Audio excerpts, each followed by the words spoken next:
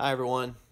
King Solomon has some very relatable words to us in Ecclesiastes chapter 9, verse 11 and 12, which says, "Again I saw that under the sun the race is not to the swift, nor the battle to the strong, nor bread to the wise, nor riches to the intelligent, nor favor to those with knowledge, but time and chance happen to them all.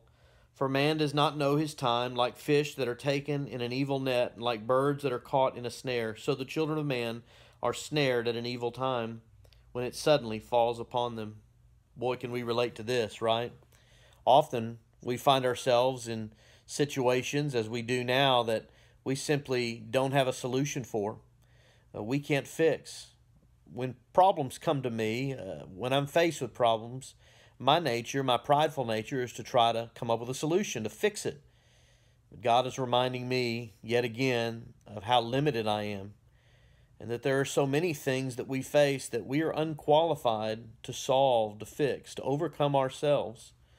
That's why Solomon closed out this book in Ecclesiastes chapter 12, verse 13, reminding us the end of the matter. All has been heard. Fear God and keep his commandments, for this is the whole duty of man. I don't know exactly why we are having to endure this present crisis. I don't understand the wisdom of God in this, but I trust him. I trust that he's good and he's wise, and I trust that he is going to bring about good from this present predicament. But in the meantime, I also know that he didn't permit this so that we can prove how strong and intelligent we are. No, he permitted this, and we are walking through this season to be reminded how good and faithful and trustworthy he is. So let me encourage you.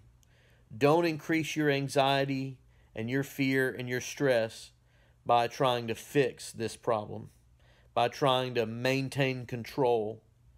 Overcome those things by hoping in God.